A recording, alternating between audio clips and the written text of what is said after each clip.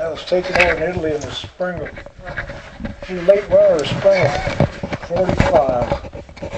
How old were you? How old were you? How old was I? Yeah. I was 21. After all, we were young then. Yeah. That's why they wanted us. The reason I happened to get in, well, I'll tell when we get into the story. I'll tell you all about that if you wish. You got Any a of it? picture in there? This is Picture in here? this is my graduating picture. I graduated. Wow. And I have the models of airplanes we flew. I got one over there. A bunch of my classmates often wonder whatever happened to them. We flew funny looking airplanes.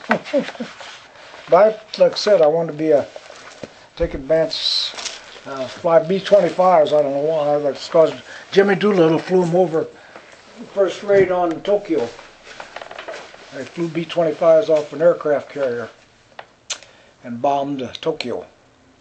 That was 42 that happened. And so he was one of my heroes. So I thought that's what I wanted to fly. Okay. Okay, well, first off, I want to know how you say your last name. How do you pronounce it? Yes. Well, Leinicke. Leinicke. Leinicke. Yeah, that's. I thought it was all German, but my boy told me recently that probably I was Danish. That back in those days when my ancestors came over back in 1842, 52, excuse me, Denmark was never, when they formed up Germany, which was in 1870 something like that, into a country, it was all German states, and Denmark didn't get in. But he said he found out recently it was just live with Leinicke. And my ancestors sailed from Copenhagen, and most of the Germans came from through Bremerhaven. Anyway, the Germans used to shoot at me, so I didn't like it. Okay. And Mr. Leinicke, when were you born? I was born October 10th, 1923. In fact, this last birthday was the 10th month, 10th day, 10th year. Occurs once in every 100 years. Wonderful. Well, I am Cheryl Walker, and I'll be the interviewer, and I work with Illinois State Library. I know. Okay, thank you for coming Okay. out. What war and branch of service did you serve in? I served in the United States Army Air Force in World War II. Okay. And I graduated from high school 1.5 months approximately after the World War II began. And I was, of course, 18, so I was subject to draft, registered, but they didn't call me. So along about September, somewhere along in September, I saw in the paper where they no longer had to be 2 years of college to get into the Air Force because they wanted to pull in and train 40,000 airmen for pilots and so forth. And so I went up to Peoria and took the mental test and evidently passed it. And I went back then later, took the physical and was sworn in. And then I was called to active service on January 43. And reported to the Armory at Decatur. And all these guys from the 6th Corps area like me were under the same deal. They shipped us all down to Jefferson Barracks, Missouri, which is just south of St. Louis, for our basic training.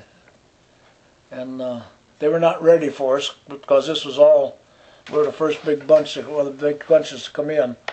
And anyway, we eventually they got us settled down, and they didn't have much for us to do except we learned our left foot from right foot, did an awful lot of marching, day in and every day, practically. And when we finished basic training, then we were shipped up to Stevens Point State Teachers College in Wisconsin. And that was where I first got my first airplane ride. They gave us 10 hours of dual instruction in Piper J-3 Cubs, which I don't know if you're familiar with them or not, but they were very light aircraft and were not very fast, and they were subject to a lot of problems with wind, so you had to always know where the wind was from. And that was very basic flying. We got 10 hours of dual instruction, but they were not allowed to solo. And when we finished there, they shipped us out to Santa Ana, California, which is a suburb of L.A. And that was pre-flight, and there we became aviation cadets. Issued new uniforms, and we went through extensive psychological and mental tests of all kinds, and a lot of PE, physical ed, training, calisthenics, and at the end of the time there, we were classified for future training, and I was classified for pilot training, some classified for bombardiers, and some for navigators. I didn't have any trig in high school yet, so that knocked me out for a lot of that because you had to have trigonometry for that. Anyway, I was classified as a pilot training, and from there we were shipped down to Phoenix, Arizona, which to Thunderbird Field 2, which is a primary training field. Civilian ran, Army check pilots, and we flew that biplane you see up there as Stearman. That was our primary trainer. And I soloed at about my 10th hour, and then on it was just primary training. And when we finished there, we went to basic, and I was shipped back to California to Lancaster, California. And it was Polaris Flight Academy. Again, it was a civilian flying school with Army check pilots. And there they started to sit on teaching us basic instruments and instrument flying, and that's the main thing that I remember getting out of the basic. When we finished basic, they asked us if we wanted to go to single engine or twin engine advanced, and since I wanted to fly the B-25, which is a twin engine, I requested twin engine advanced training, and they appeased me by sending me down to Marfa, Texas, which is way down in the cattle boonies. There was nothing out there except a little small town. Marfa and Alpine was close, and we went through advanced training. I flew the Cessna Bobcat, which is this second plane you see there in the middle there.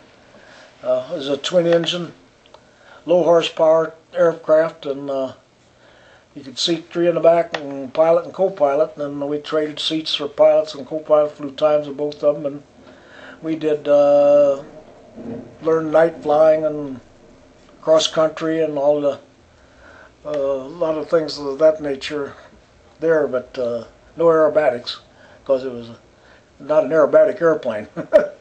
Anyway, I graduated in the class of 44B. I got practically everybody in my class was sent to heavy bombardment as bomber pilots. I was lucky. I wasn't. I was given a 10-day leave to go home, and I got back to Springfield and spent the week, and I got orders to go out to California, to Hanford, California, which is a Lemoore Air Force Base right there, and I found out en route that that was a basic flying school. And it turned out when I got out there, I was assigned to teach basic instruments. And one of the funny things is, at that time I was a second lieutenant, and I had a couple of guys I went to high school with who outranked me come through as my students. That was interesting. But anyway, primarily what you learned there was basic, and was flying an all-metal airplane, bigger engine and low wing, and these instead of the biplane. And when we finished there, why, like I said, we were allowed to the twin engine or single engine. I went on down to the Marfa, Texas, and went through all that again. But I take that back. I trained it out there, and then I was sent down to Williams Field to an aerial gunnery school, which later I found out it was down in Ajo, A-J-O, Arizona, way down in the corner, down way out in the boonies. It was nothing but Mexicans and Indians there. Main mining town, copper mining town. And they had T-6 airplanes, which is a basic, it was the advanced trainer for fighter pilots, and it had retractable gear. Up till then I'd never had a plane with retractable gear. We had 6 hours of aerial gunnery and ground target shooting, and we finished that. They sent me back to California, to San Bernardino, where I've got my first chance to fly a fighter plane. They were what they call the Airacobra P-39s. That inline engines, which I'd never flown before. I'd always had what we call radial engines, big round ones. Now these were inline engines, liquid cooled, and we had tricycle gear, folded tricycle gear. I'd never had tricycle gear before. And we got about 6 hours there training. No ground school. I mean ground school, but then no flight in them, except they just took you out and strapped you in the thing, started the engine, and said go. You didn't have nobody. Never had a ride in one of them before. You were on your own. So I thought, well, if I got it in the air, I had to get the damn thing back on the ground, so I didn't worry about it. But it was no problem at all, because it landed just like any other airplane, and only instead of coming down on the tail wheel, it come down on the nose wheel. And when we finished there, then they sent us up to Northern California, up near San Francisco, to a holding place to wait till our 38 school opened up. And we were there about a month or so, and our school opened up, and I went then to Santa Maria, California, where I took my P-38 training. And we did dive bombing and skip bombing and various things, formation, aerial gunnery. And we got done there by, this is long now, see. Okay. They shipped us up to Hamilton Field, which is over the Golden Gate Bridge north of Frisco. Hamilton Field was the Air Force's staging to ship personnel either to the Pacific or Europe. And we went to Europe, so we had to train all the way across the United States to Newport News. And there we got aboard ship and sailed in a convoy on ship all aboard.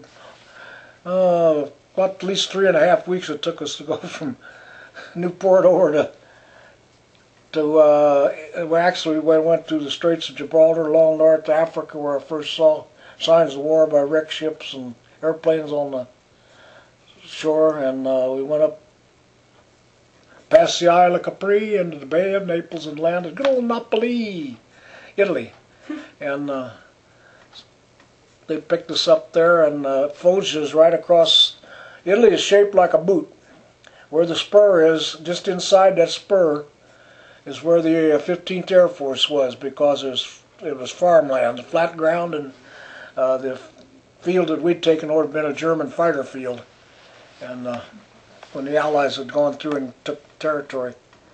And there I was assigned to the 37th Fighter Squadron, and I flew 45 combat missions, escorting B-17s and B-24 bombers, and did dive bombing of railroad bridges and railroad tracks, and did a little shooting up on the ground and locomotives and a few things, because they were trying to destroy transportation primarily and fuel supplies for the Germans.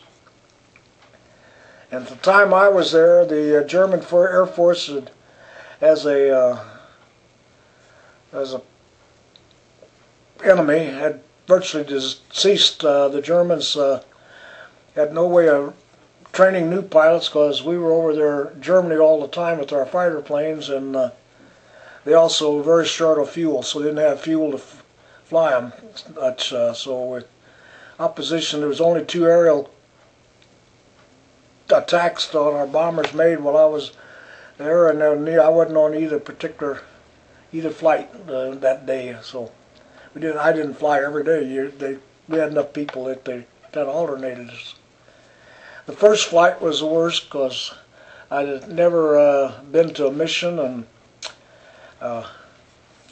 it was to dive bomb a railroad bridge over northern Yugoslavia, single track, mind you, which was not very big.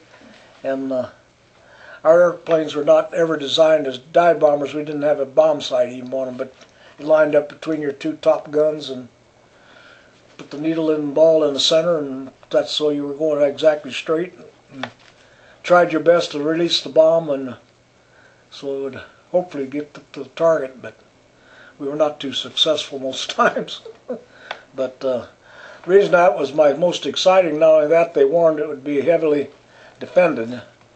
And that was the first time I was ever shot at, and I seen these orange balls arcing back and forth across me, and I thought there were no rocks up here to hide behind.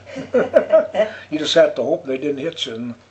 And fortunately, it didn't get me, but one of the other guys lost one from one of the other squadrons. But that was my worst experience as far as being shot at. They shot at us a lot of other times, but usually heavy flak guns and so forth, and we had no problem with them. We knew how to get around to handle that, so just changed altitude and direction every 30 seconds or so. And the Germans had to cut the shells and fuse them, and so there was time to explode it after so long after they fired them, so they had to cut them so they'd explode about their altitude. And this was detrimental to the bombers because I saw many bombers over Vienna get knocked down because the bombers had no choice, but once they got on their final run for the bomb run, why they couldn't change altitude or course, so the Germans would fire. They had 350 heavy flak guns there, and they just fire up a big barrage, and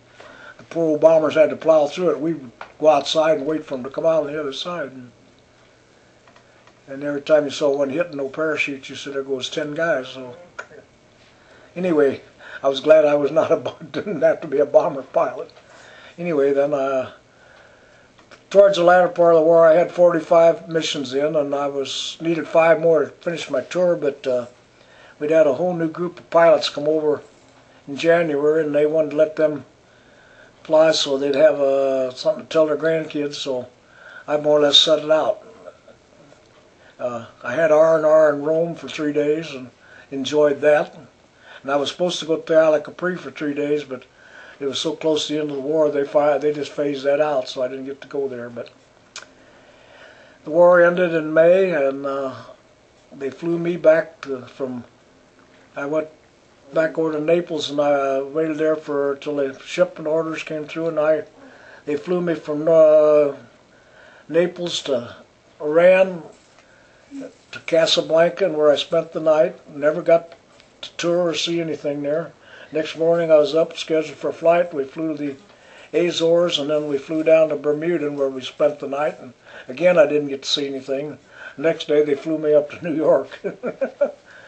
Anyway, from there I had to go back to Chicago there at the fort there, and there they said they no longer, my MOS was 1066, was twin engine fighter pilot.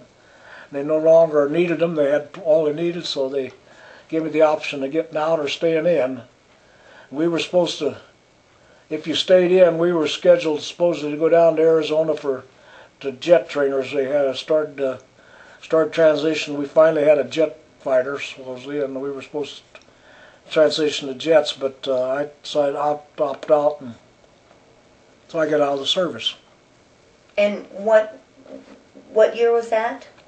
That was 1945. My time ran out in the middle of July. I got married the 30th of June, and middle of July I used up my terminal leave, which I had coming, and so I was discharged. Later on I went back into the active reserves, and they found out that I had a bum ear, which I should never gotten a service in the first place because I'd been 4F. Never told them about it, and somehow or other I got through the physical. The first one, never ever looked at it again, so I didn't say anything, so I flew. But then I was in the reserves, I made a mistake of saying something about it, and then, you're out. So I got kicked out again. I got 3 discharges. One as a private and one as a lieutenant. Lieutenant, and then I got to be captain in reserve, and I got one for that. So Amazing. I was kicked out 3 times. Well, anyway, that's about it. I did nothing super exciting. I got to see the Alps mountains a lot, and I got to do some very interesting things. I got to alive, and the first thing I noticed that made me happy to be flying the P-38s. While we first got overseas, they gave us a little training so we'd learn our local area there and where our field is located and the surrounding territory. And meantime, they went down to Leinicke, Greece. The squadron did to shoot up some shipping in the harbor there, and they came back. And one of them came back with 1 engine shot out, and a couple others had big holes in them, and I thought, gee, that guy got back with just 1 engine, and nice to have 2. Where you get a single engine fighter, if you lose your engine, you're out of luck. So I was happy to fly the 38. Anyway, that's all the exciting things I did in the Great World War II. Did you receive any awards, any medals or citations? Oh, I got the usual air medals. No, I got 4 of them. But that was, if you flew 15 missions, you got an air medal. And you flew 10 more, you got another one. You flew 10 more, you got another one. 10 more, you got another one. 10 more, you got another one. So, no, I didn't get any the super ones. No, not towards the end of the war. There was not enough aerial fighting going on to get them. In fact, I was glad I didn't get in aerial fighting because those German pilots were left. The German pilot had no choice but to stay.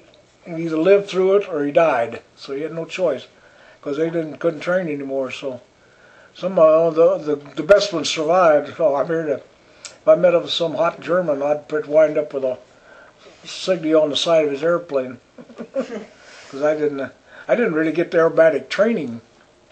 Because I went through a twin-engine advanced school. Did you share in doing any battle planning? No, I didn't. I was just a pilot.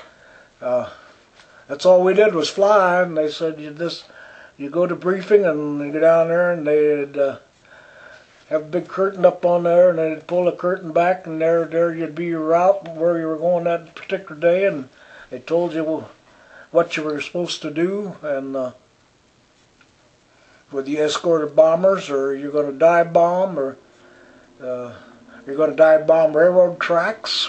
They were trying to cut trackage, and the one interesting thing I did draw, they had what we call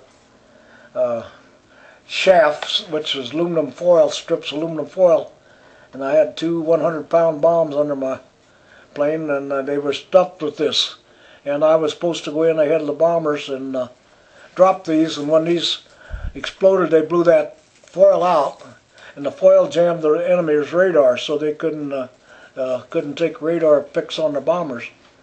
And then as the rest of the bombers come through, they threw them out for the guys behind them. But that was up near where old Romeo and Juliet done romanced in northern Italy. But I had some interesting adventures, but I mean nothing exciting. I got lost in the air.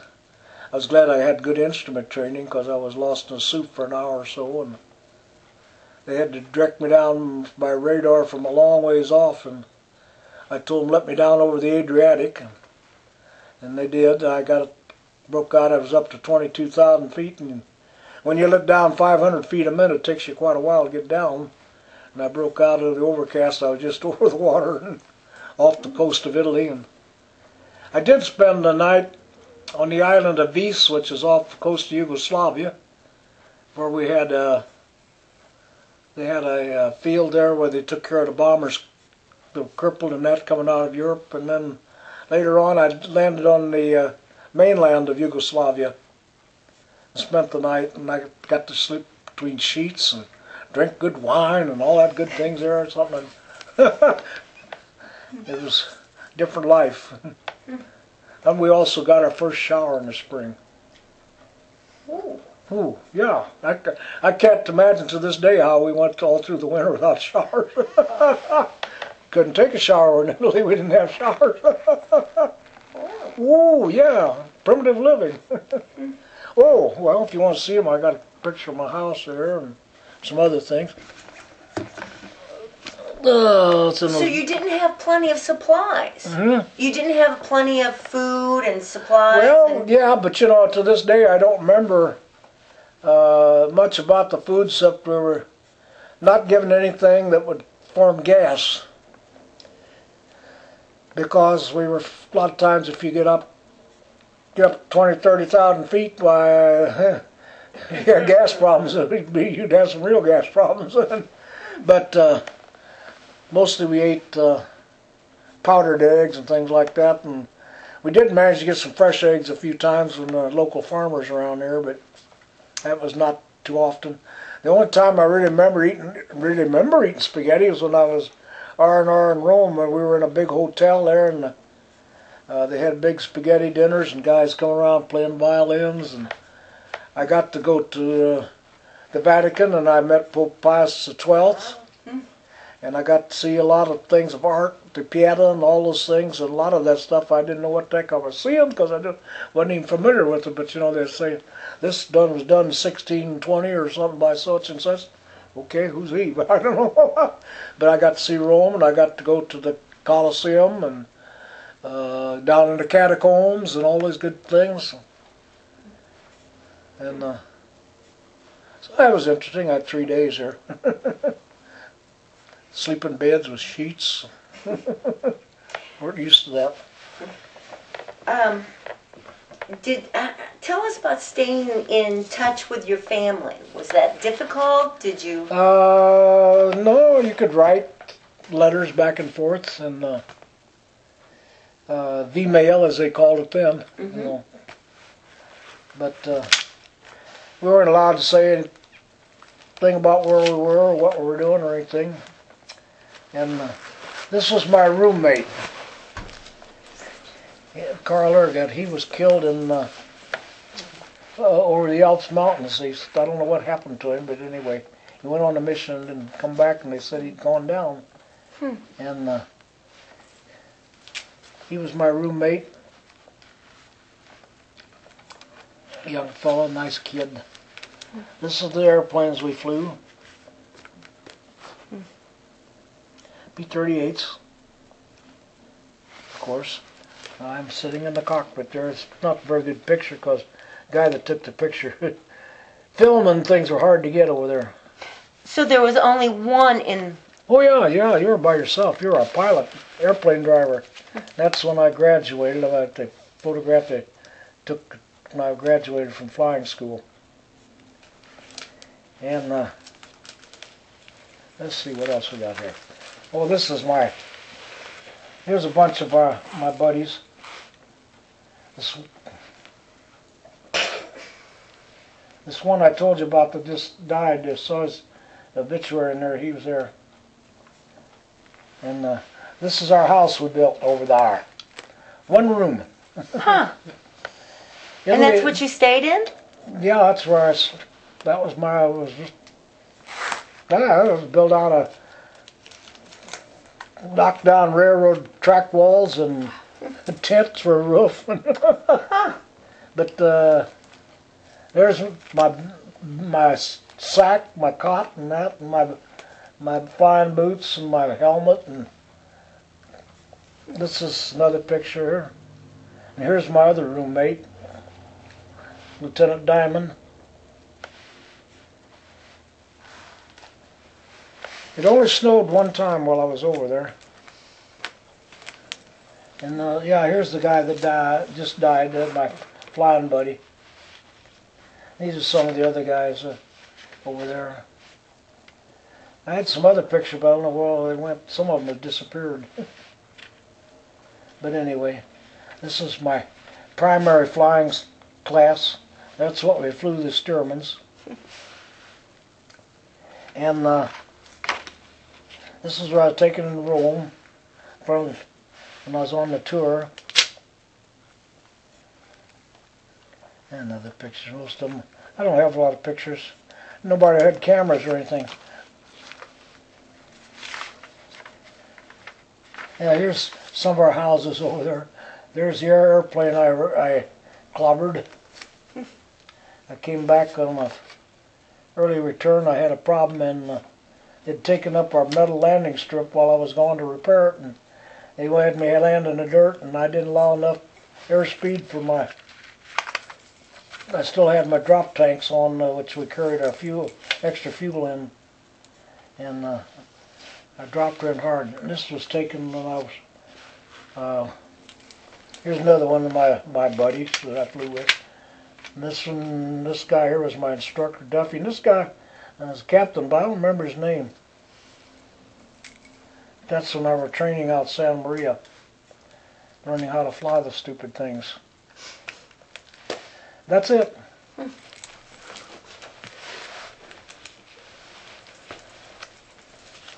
Did you have anything that you carried when you flew for special luck, or did you wear something any special way for special luck?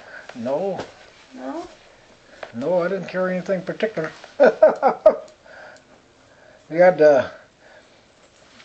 We wore a Mae West. You know what a Mae West is, don't you? No, I don't. Well, if you look at that picture here, this thing up here I got on is a Mae West. It's for if you have to jump and land in the water. Oh. You could had a couple little those aerosol things, and you could pop them and inflate. And then on your back, you had we carried a collapsible dinghy. So that if we had to come down over, we flew over the water all the time, so the Adriatic Sea, so something happened that you had to come down the water, or you could inflate your raft and you need to crawl in it. I have to ask you how it was called, why it was called a Mae West. I don't know, that's what they call them. Okay. I didn't name them, all I know is that's what the terminology was. And To look that one up. well, after all, we used to see Mae West in the movies, you know. Yeah, yeah. Oh yeah, while I was at basic flying school, one Sunday I was open post. They gave us open post. We'd have a white glove inspection Saturday morning, and then we'd have a parade, and then it'd be open post to the rest of the day, Saturday and Sunday. And I was out on the base there on Sunday. I hadn't gone into town or anything, and Jimmy Durante and Eddie Jackson showed up, and there's probably about 20 of us, 15 or 20 of us there, and they put on about an hour and a half show for us. He was the only movie star I got to meet, Jimmy Durante. But that was one of the highlights of my cadet business. Got to see Jimmy Durante. Wow. Interesting. So, anyway, that's primarily my story of my activities as Uncle Sam. I was in the active reserve. Afterwards, I was down in Scott Field. I was going to be a college training detachment. I mean, not a college training detachment, a pilot training detachment. And then we went down to Georgia. No, Alabama. I'll get it right here, Alabama. And the squadron and the group is down there now. All three of the squadrons, and at that time they were training pilots down there. There's no longer a fighter squadron, and we had a couple of reunions down there with them. Found our amazement they couldn't even sing the Air Force song all the way through. But anyway, it was a good experience. I lived through it. I'm glad I had a chance to do it. One of the highlights of my life. I love to fly that airplane, but it's been 66 years since I flew one of them. I had my own airplane after the war, but got too expensive to maintain and fly by myself because wife was scared of flying and my boys were ready to start college, so it was a luxury I decided I couldn't afford at the time, so I sold it. But I've been in aviation one way or another all my life. I belonged to the Experimental Aircraft Association. We built home builts, and it's been good to me. Made a lot of good friends through it. We built several airplanes, flew them. That's about all I can tell you.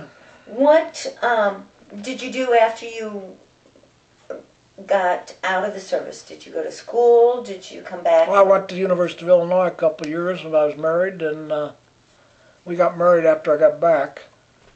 And I got awfully low on funds, so I got a job. Worked Dallas Chalmers for a little, not Dallas, yeah, Alice Chalmers, and then I got a job, worked at the state, and I worked there 37 and a half years before I retired. And I worked in 25 years in the highway department, and the rest of it I worked in Division of Waterways. And I did drafting work, drew up plans for ditches and roads and all kinds of things related to that type of work. And I've retired. Now I'm tired. Well, I'm getting pretty old. I beat the crawl. I'm 87 now. And that's beat the average age. I see today that the paper, they finally got it up to 78 years now, so I'm just about 10 years ahead of them. It's a long time. Anybody from those days that are still alive that you Yeah. keep in touch with? The what? Anybody from those days that you keep in touch with that's still Well, yeah, alive? we had reunions every 5 years, but probably had the last one, I think the last time. Nothing lasts forever. As you get old, your friends die and move away, and pretty soon, hey, if I don't find somebody to stay with, I would go out bowling alley. I used to bowl, and I had a problem with my spinal cord, so that knocked me out, but I still go out to keep company with all of them, and we still have our little airplane group out at the airport, and so I visit. So I spend a lot of keep my social contacts up. Good for you. And I said, like, when you get old, you better value your friends, because you're going to find out they're the best things you ever had. At least that's been my experience. I figure I've been lucky I got to live my life in one of the best eras of our country's history. I hope it gets better, but I'm scared of the future. It doesn't look, not encouraging. You state employees know all the problems going on. Now, you showed us this newsletter, Lightning Strikes? Yes, ma'am. Is that an organization that you belong to? Yeah, it's a national organization of P-38, or people who are interested in P-38s. It's full of stories. I was just reading this one. This one's been a very good issue. It had a story of a lot of these guys that flew, the adventures they had. And this one here, he's in his aviation. Now that's a cadet uniform he's in, and that. Then that's not an officer insignia. That's a cadet insignia. The wings with the propeller.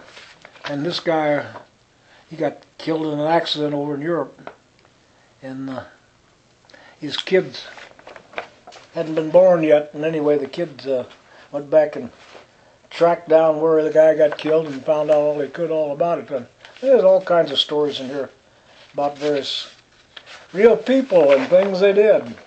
Oh, I got to meet our ace of aces too while I was in the service.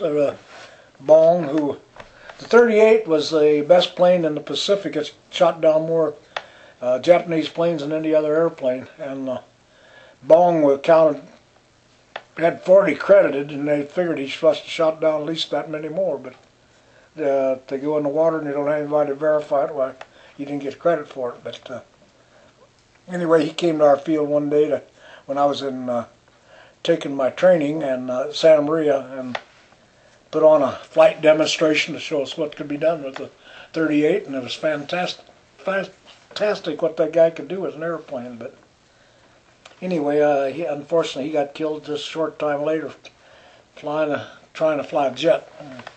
Had a flame out his engine, quit on him on takeoff, and killed him. But anyway, it's been an exciting life. Sounds like it. Sounds like it. So there, you got. I was trying to think of anything else, but it might be outstanding. Have you ever gone back to any of the places you No, were stationed at? I haven't returned any of them. They did one time. They went back. A bunch of them went back over to our field, which Fulcia was the basic center for the 15th Air Force. So it's right by the spur. The spur was a few little high mountains. They weren't too high, but like I said, this is farmland, flatland. Italy doesn't have a lot of flatland because the Apennines run all the way up Italy. So Mussolini was very popular down there because when he was in there, he built a lot of drainage and things, and the people down there liked him. But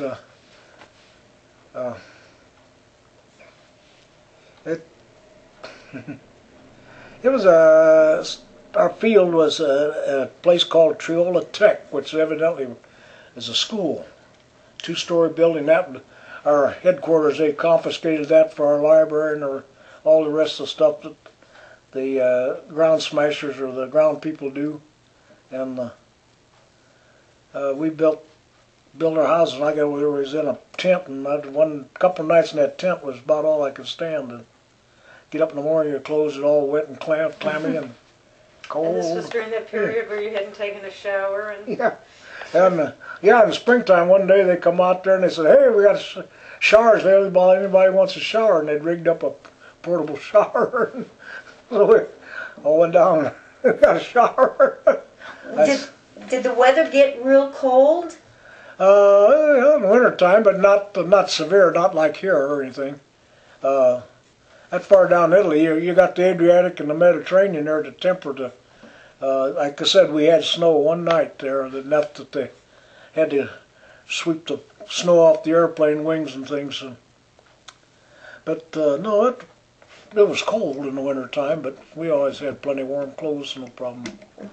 And we had a house with a stove in it, so we burned the aviation fuel. They were guys. They took these big 55-gallon oil drums and they cut them, made them by about 1/3 of them, and they made gas stoves on them. They welded the top in them and that, and we got chimneys on them, and they burned gas in them. I mean, 100-octane fuel. You had to be very careful. If they were warm, you didn't dare light them because they had little kind of circular hollow rings that they're full of gravel, and that's where the gas would come in, and then those rocks in there, and light it. And got so once in a while, if it was a little bit warm, while you'd go to light it and go poof, and so the guys next door to us, they were a bunch of clowns. One of them got a hold of some flares, and they opened them up and took the powder out and climbed up on the roof, and these guys had their fire going, and they dropped them down the chimney, and a big puff and all this colored smoke, and the door would fly open. These guys all come running out like crazy. And one of them, we had a guy from Maine named Jurasnik. He got drunk one night and got his gun out and shot holes over his buddy's roof, the roof over his bed. All kinds of interesting things. He was quite a character. Jurasnik was. He played an accordion, and but he couldn't read music. But he played it all by ear. You know, you'd tell him, "Hey, how about playing this?" "Okay." Get a squeeze box and go. But when he got drunk, he could only play one tune. So we knew he was drunk. But anyway, it was interesting. One other time our CO had a real good-looking Italian chick that he was running around with, and he liked parties, so he decided he's going to have a big party one night, and everybody was invited. So I got called in, and it was my job to go out and buy food for this thing. And I couldn't speak Italian, and so they gave me an enlisted man who could speak Italian, and we toured around buying turkeys and potatoes and things like that, you know, food. And I didn't even know what a kilo was then. And everybody's talking in kilos, lira, which is the money. So I let the sergeant do all the talking. I just paid the bills. So, but I got the job done, but I didn't want to ever do that again. But unfortunately, for the big party, they used to fly. They had a B-25 there that they flew it down to Cairo, or whichever you want to call it, Cairo over there, Cairo here. But flew it down there to buy liquor, and they come back with a bunch of Cuban gin, and they gave us all a chance to buy a bottle of it. And most of us didn't make it to the party because we. And to this day, I can't stand the smell of gin.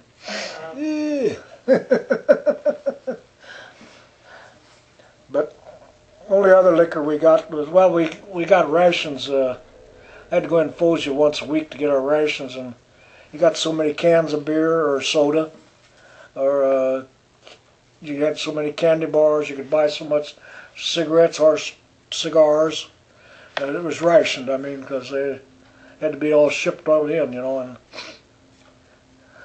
so I used to go in once a week to that, but that wasn't too exciting. But I come back one day, and I had a Jeep, and here was this British soldier standing there, and he was dark as he could be.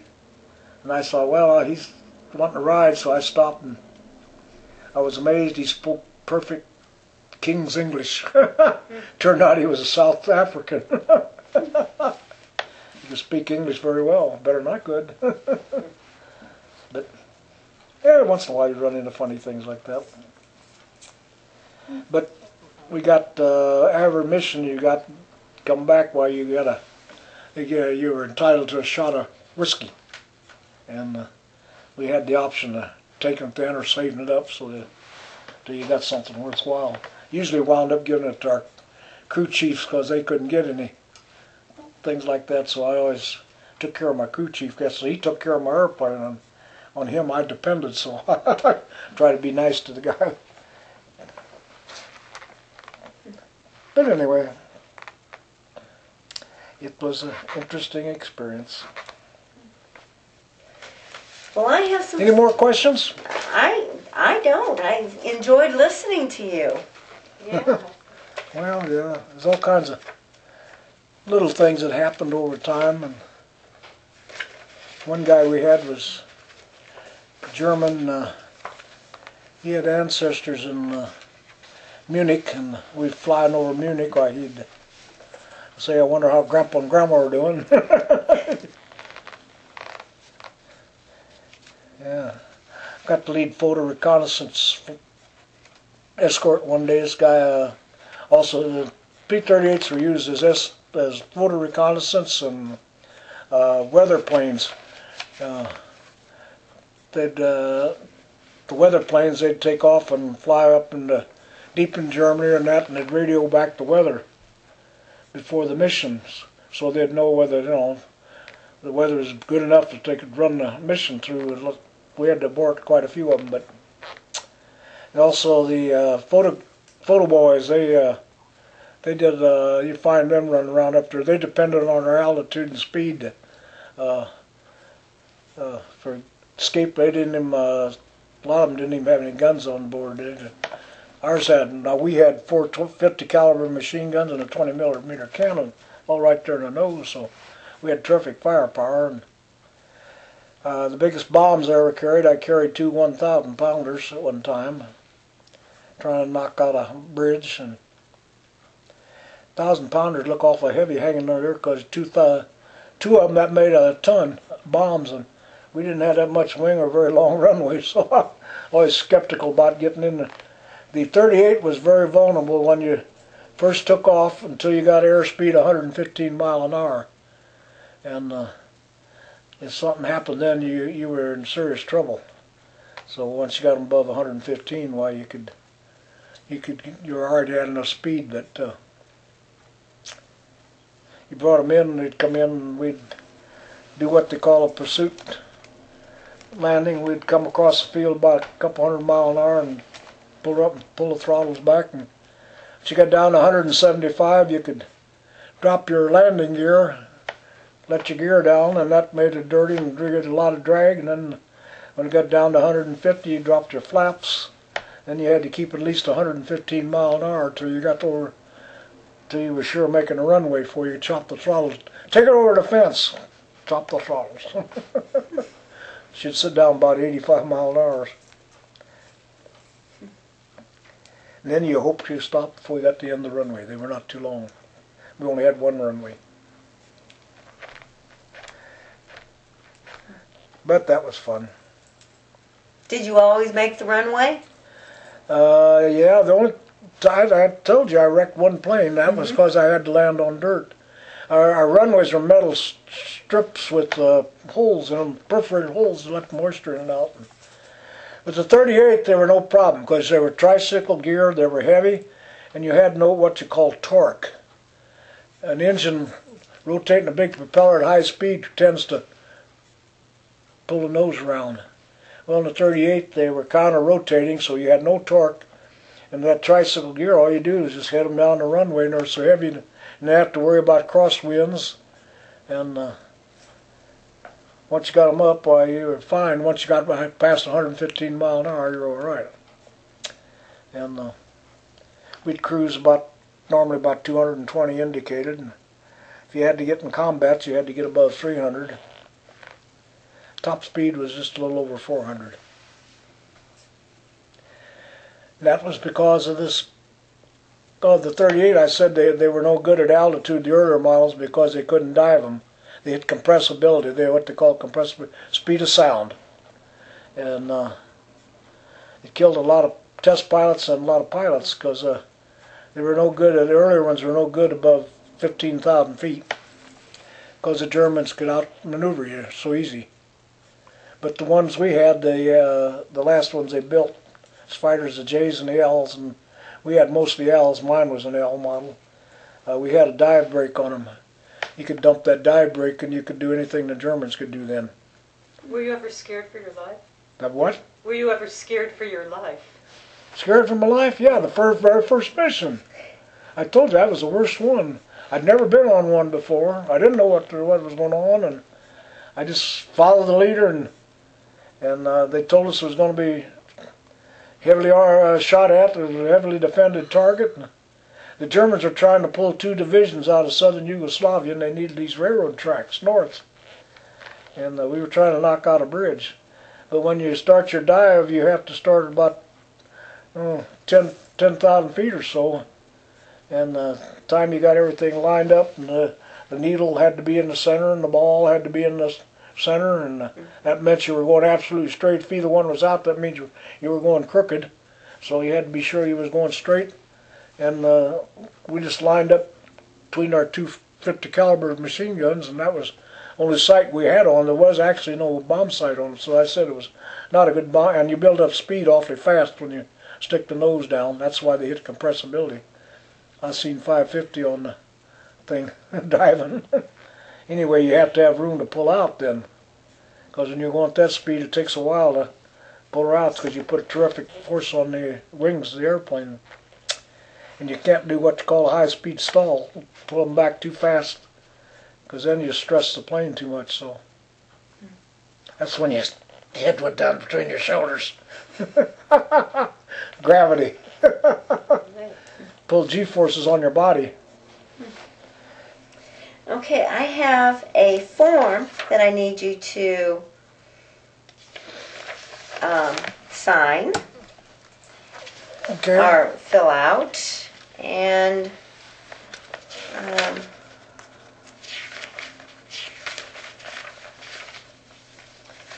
okay, this we need to fill out before we can put anything on the website. And this one, I need you to fill your name and then sign it.